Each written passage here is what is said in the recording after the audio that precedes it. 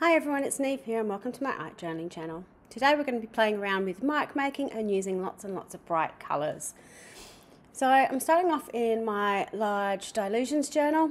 You can see I've got a bit of colour on the page anyway where I've used it up, and I am just going in with lots of bright colours. So I'm starting off with a turquoise, and then where I've got it overlaying the black that was there before, I'm just writing into it with a blunt pencil, just to get sort of that sgraffito effect in the background, which I really love.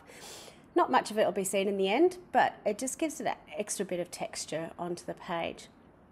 Then I'm just going in and blending a few more blue colours and heat setting my page. For the mark making, I'm keeping it really, really simple. I want this to be sort of a very bright, clean page, so I'm just mixing it up a little bit. And to make the marks on my page, I am just using a whole range of different paintbrush sizes. So obviously I had the square one to begin with, a flat brush, then I've got a smaller one, and when I'm mark making, I suppose my thinking process is to try and make visual triangles, so try and put it in 3 places on the piece, but also I don't put out too much paint, but I will continue to mark make with that colour until I've used it all up, unless I've accidentally squeezed out a ridiculous amount, and then I'll paint it onto the following page. But this is just about being really free and just having fun, basically. So making some different marks on the page. I then decided I wanted to put some ink on the page and have it drip down.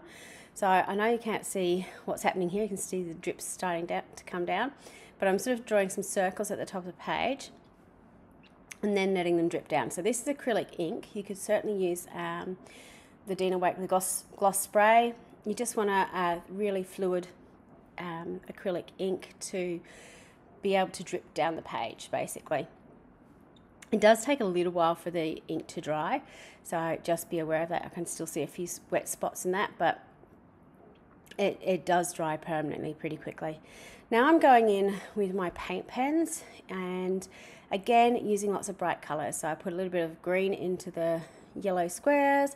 I am adding some of this beautiful orangey colour onto the page as a bit of a contrast against the blue. And none of the mark making symbols, I suppose, are complicated.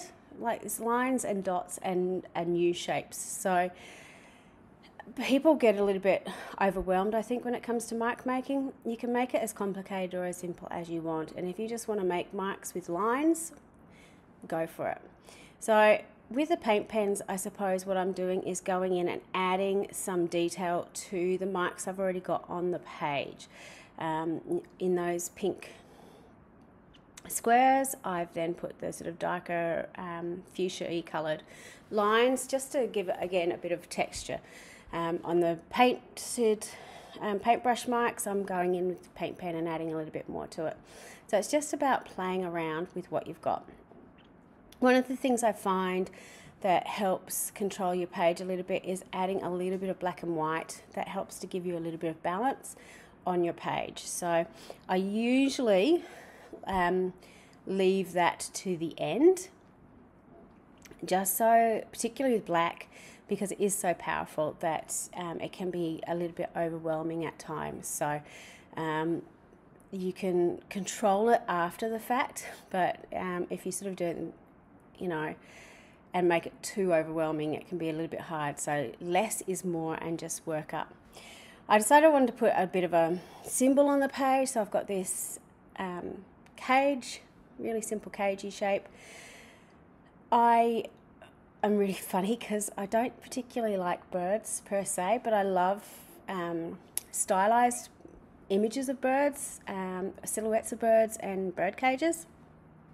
I don't know why, it's weird, but it's just something, I suppose, the symbolic nature of it I really like.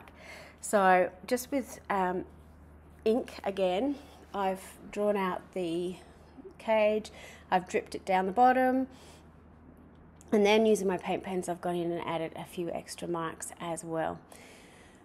A lot of the mark making, you can see I'm overlapping, and again that's another way to control if anything gets a bit too in your face or a bit too stark, you can sort of overlap and help blend it into the background.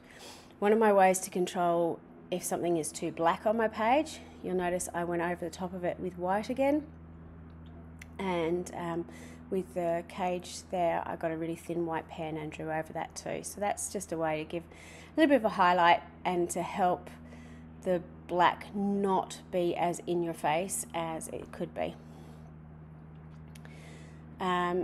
With my mark making pages, because I did this for my 100-day project, I decided I wanted to have mark making backgrounds and then have a quote on it.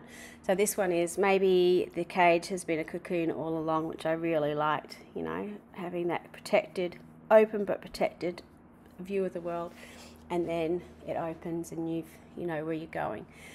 Works in my mind.